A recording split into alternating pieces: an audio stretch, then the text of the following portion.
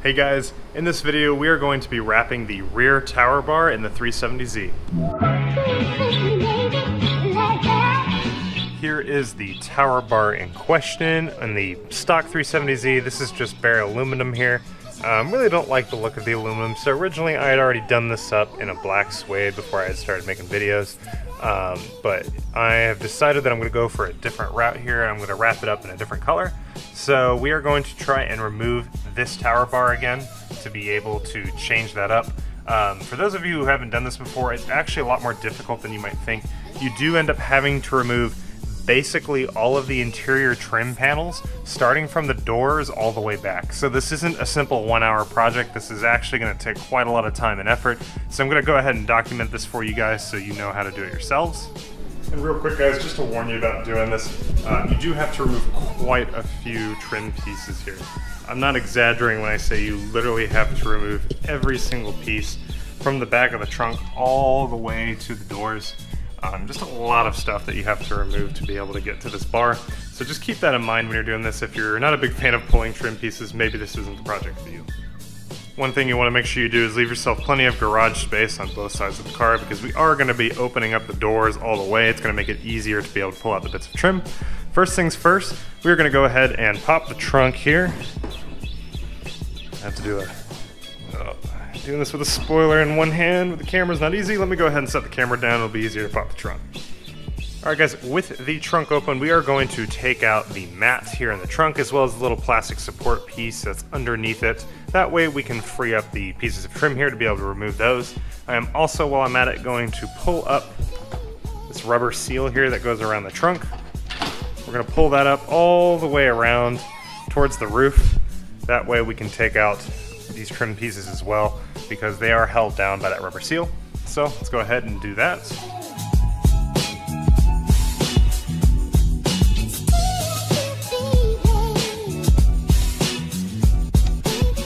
Right now, the next piece we are going to remove is this plastic part here that sits at the back of the trunk.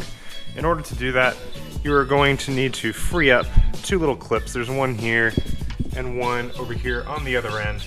You can stick like a trim removal tool or a flathead, if you don't have one, into this little groove right here that sits inside the clip. That'll pop it out, and then you can pull these out just fine. You will also need to pop this light out. In fact, I can go ahead and show that to you now.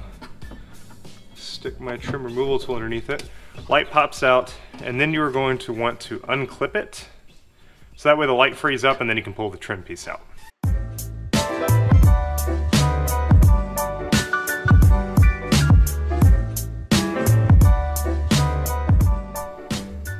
The next part is to remove these two large trim pieces, one on either side of the trunk, here and here. To do that, you again have these little clips. Just pull those out again using like a flathead or a trim removal tool, and then just pull on this piece of trim from the edges here, and then that should free it up. And I almost forgot, on these pieces here, you will also have, you can see here, a little clip. Make sure you take that out as well before you start pulling on the trim. And then again, you want to make sure that that rubber seal has been pulled up all the way to the roof. That way this entire section here can be taken out.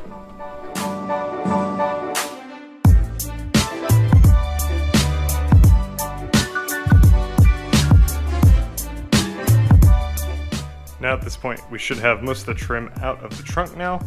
We will want to go ahead and pull this piece of foam out, because we are going to need access to some of the clips that are underneath it. So you can take that out. Set that aside. Then the next step is that we are going to try and remove these small little plastic covers that sit on top of both sides of the bar. You should be able to stick your trim removal tool underneath these and be able to pry them out.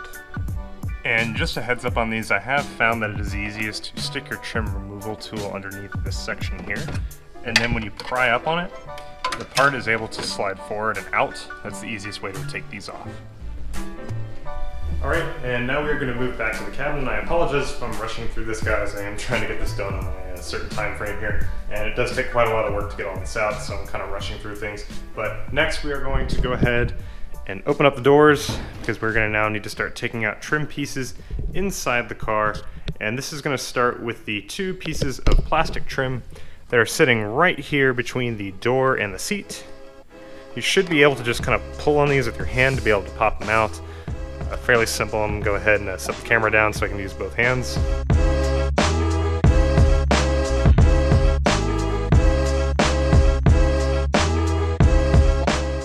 Okay, next we are going to want to pull up on this rubber seal.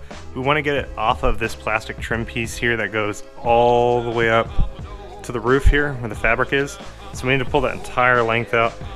It's just kind of pressed on there. All you got to do is pull up on it and then just keep pulling it all the way off until you've gotten up to the piece of fabric here on the roof. You can see there. So just pull that section off. You don't need to take the entire thing off. In fact, I'd recommend leaving it. It'll make it easier to install later. And then just go ahead and do that for the passenger side as well.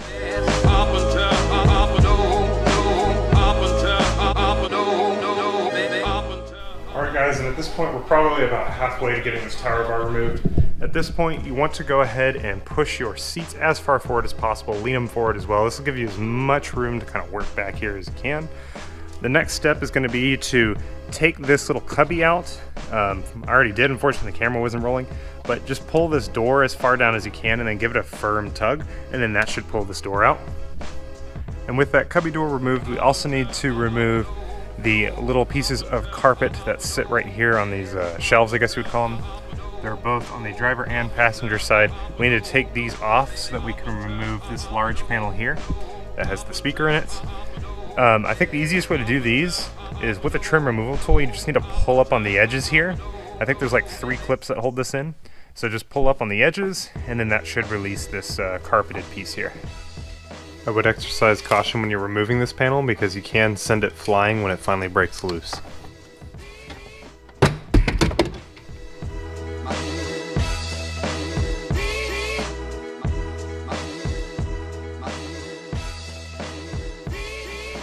And then for the driver's side, it is a little more challenging to get this panel out.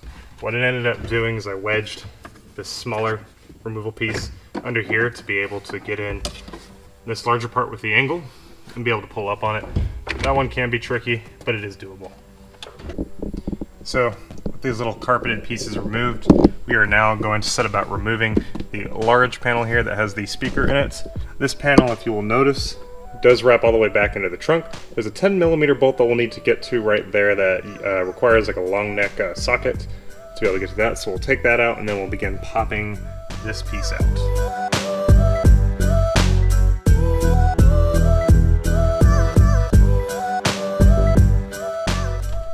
Alright, so once you have the bolt removed from the hole there, we need to undo a clip that holds the trim on right here.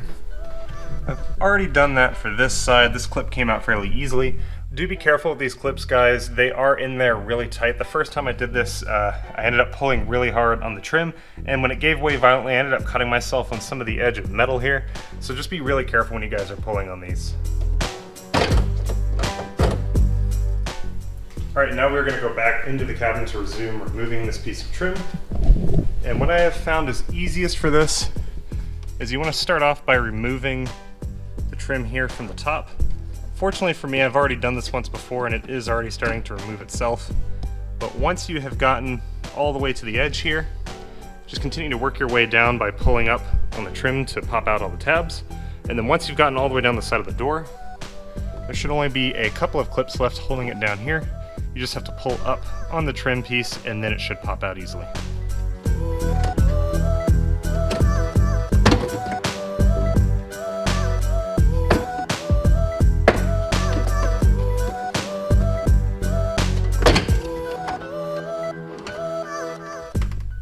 Alright, and now at this point we can begin seeing some of those bolts over there that are holding on the tower bar.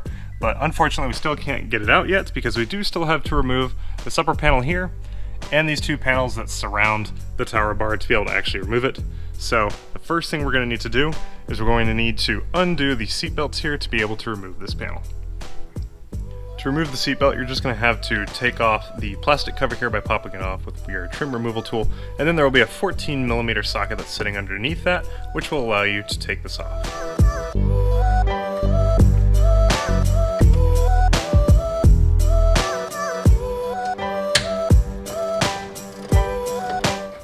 And then once you have this bolt freed, you want to be careful not to let the assembly kind of take itself apart. There's a lot of washers and things on here, as well as a spacer, and they all need to go on in a certain order. So you want to make sure you kind of hold everything together. Don't let it just fall apart. What I would do is I would just kind of set it aside on the shelf here. That way none of these things come off. And then go ahead and repeat the same thing on the other side.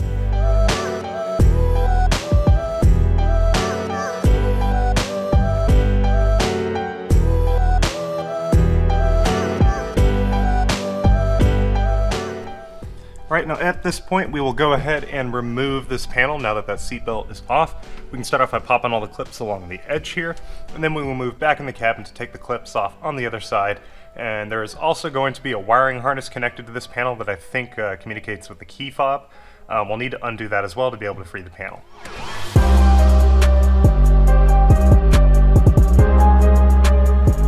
Okay. And then if you will see right here, here is that wiring harness that I was telling you about. Going to need to undo that clip there to be able to free the panel. Then you should be able to just press down on the tab and then be able to pull this wire out.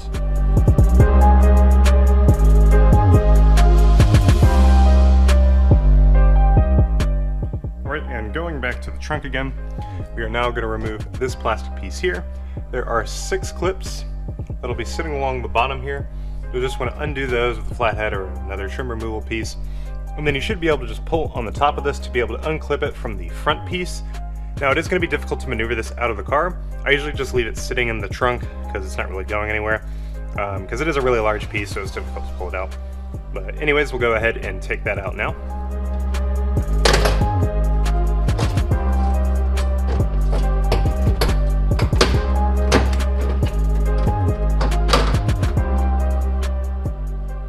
So this is the last panel now that we're going to need to take off to be able to expose the bolts to remove the tower bar. For this, there are 2 clips on either side that were hidden underneath the little carpet piece that we had over there. You just need to undo those, and then once again you'll just tug firmly on the panel to be able to pull it back. You will not be able to remove it completely because it is covered by the center console here, but all you need to really be able to do is be able to pull these back to be able to expose these bolts.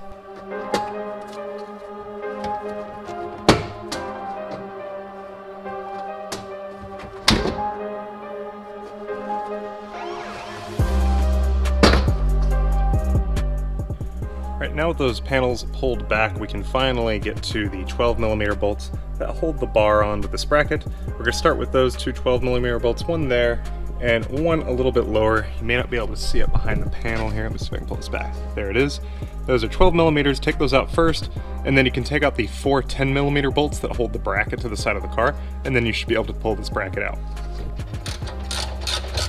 I actually lied. This is a 13mm bolt, not a 12.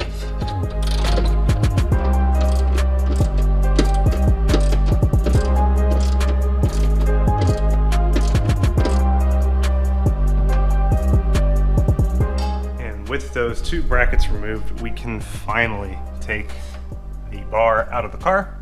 Just need to lift up on it, it's not too heavy. You can either pull it out through the trunk, or you can pull it through, like, let's say the driver's side door. Fairly easy to get out there.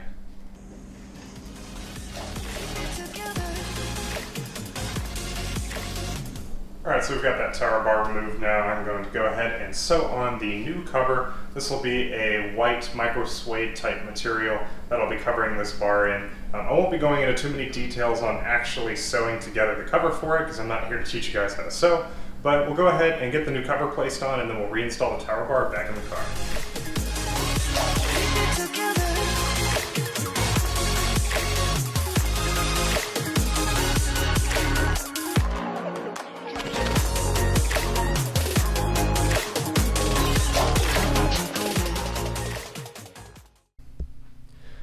Alright guys, and here is the finished product. It is looking really nice. I managed to get all the creases out pretty much. I do use a bit of tape here on the ends to try and pull the cloth taut, so that way you don't get any of those creases on there. Looking really good. The stitches, I wasn't able to get these as straight as they were with the black cloth, unfortunately, because this cloth didn't cut as easily. But it's holding it together really well, and you won't be able to see any of this anyways because it's going to be on the bottom of the bar. So now let's go ahead and get this reinstalled in the car.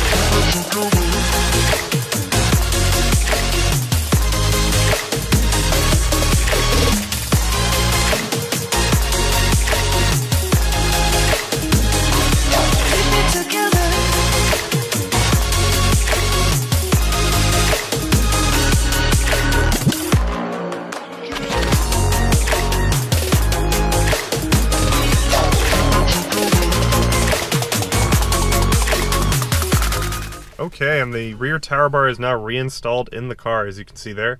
Turned out much better than I was expecting. I did manage to get all the creases out. I really love the texture and the color as well. I am trying to do up more of the interior of the car in white, but I won't be doing anything else anytime soon, just because I've got some other projects already planned, but I will be doing some of the other bits of trim in a white leather later on. But this is the first part of the interior that I have managed to do up in white, and so far I am really loving the look of it. But anyways, guys, that is how you take out the rear tower bar in a 370Z. If you found this video helpful, give it the thumbs up. You can even leave a comment down below. Like, subscribe, and I will see y'all in the next one. Later.